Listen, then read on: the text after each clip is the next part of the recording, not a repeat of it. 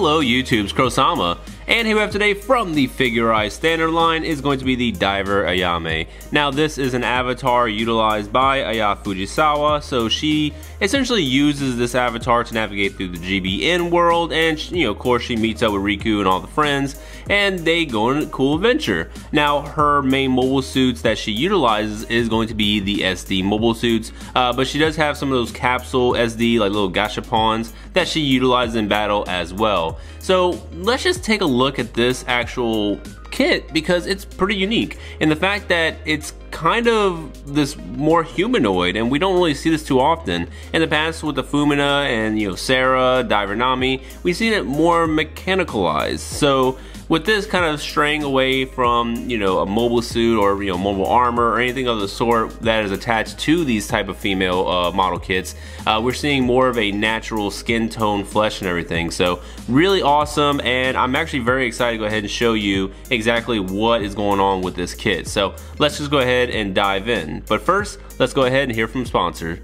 And this video is sponsored by NewTypeHQ.com. You can go over there, pre-order this kit, and you can get 10% off by using that promo code Kurosama. And while you're there, maybe check out some of the other Figurized standard kits. But on to the review. So the first thing I want to say is, wow, the attention to detail on this kit is actually pretty damn good. The plastic quality and very easy assembly is just going to make this build a great, enjoyable time overall. So the details with the hair sculpt is going to be pretty cool. Now you are going to have those little nasty seam lines right etched in there, but obviously if you just get some semen, you kind of just sand it down, it should be fine, but ultimately you really only want to do that if you are going to paint this kit. Now for the body, she is going to be sporting a nice red scarf around the neck. The purple is going to be for most of the body, and then it's going to have a lot of white in the waist area. Now the little pockets on the side, that's actually supposed to be more grayish according to the actual manual.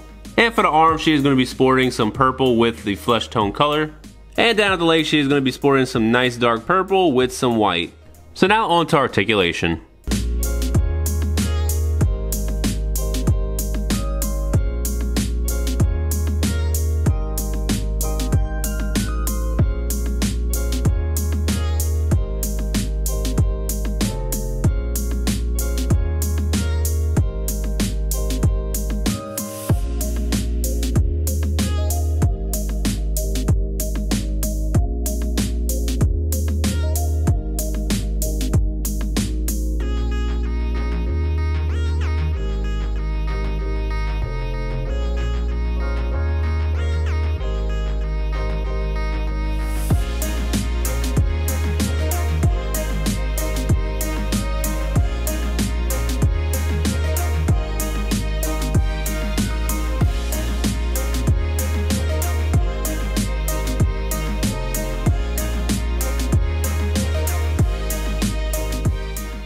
So overall, the articulation is going to be pretty damn good. The only limitations I'm going to be seeing is going to be in the hips, because the skirt is really going to kind of get in the way with some of those dynamic poses, but you're really still going to be able to get the desired poses that you actually want. So I really wouldn't look at it as too much of a con, but yeah, it is going to get in the way at times. So now what about all of our accessories? So before I show you all the different faceplates, I'm going to show you all the water slides once again. So I did use just a few, and you'll see them on the actual kit.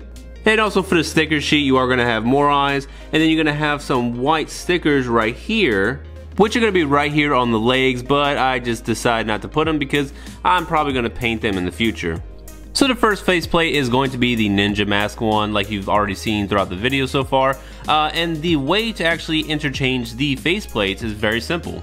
You pretty much just take off this front cover, pop the hair off, slap the new faceplate right there inside, and finally put the hair right back on. So this one's going to be more of a blushing face because it is going to have the little blushing marks pretty much etched into the face, and I just decided to put on the actual stickers and not the water slides, so that way you can definitely see the difference. And so with comparing them, there really is going to be a difference. You're going to see more of the outline when it comes to the sticker, whereas with the water slide, it seems to be more fused in with the actual part, which that's pretty much how the water slide should be. So the water slide is definitely going to be your go-to.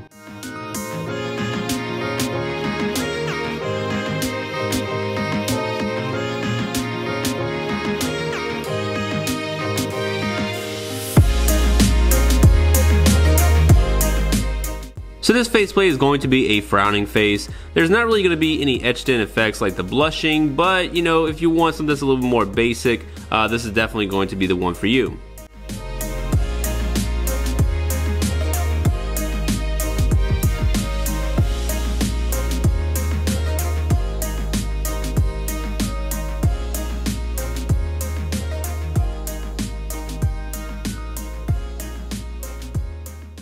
So this one's a little bit like the previous blushing face, except for this one's actually smiling. So with that, I actually decided to put the little star eyes on her.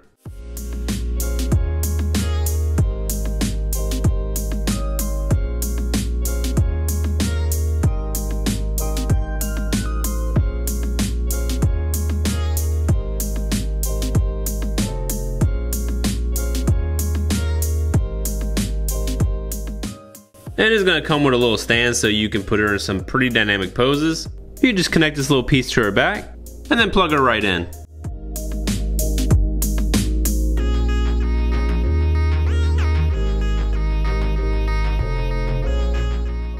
And she is going to come with 2 kunais as well as 2 gripping hands.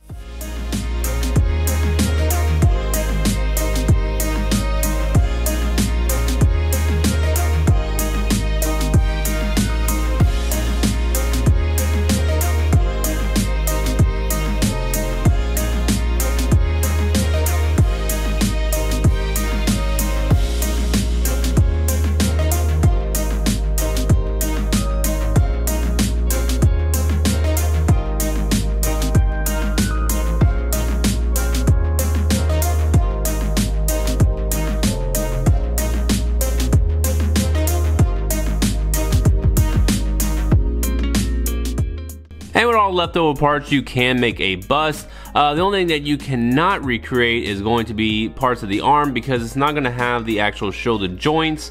But other than that, I mean, you can just swap out the arms on the base kit and add it to her. And if you want, you can attach her body to the base while sporting her companion, the Zero Maru.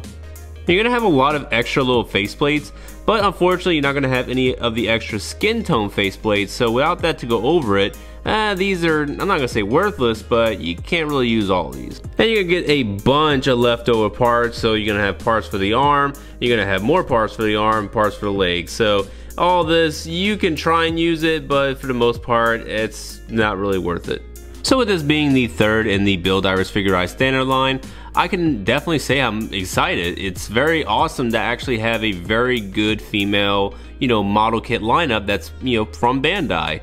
Otherwise, Kotobuki is going to be dominating the market with the Frame Arms Girl as well as the Megami device. So it's really good to have a competitor such as Bandai, because all that means is, hey, competition breeds excellence. So if we keep having both parties trying to trump each other, then ultimately we are going to get better and better kits.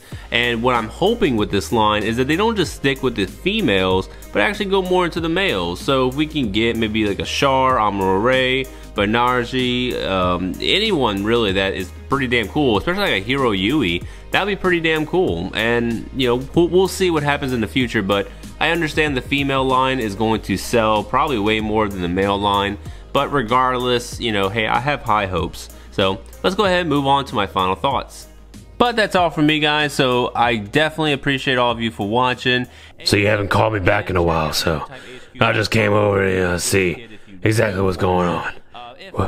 Still check out the store. They do Who is that? Sales at times, and if you use that promo code, Sweet Mother of God.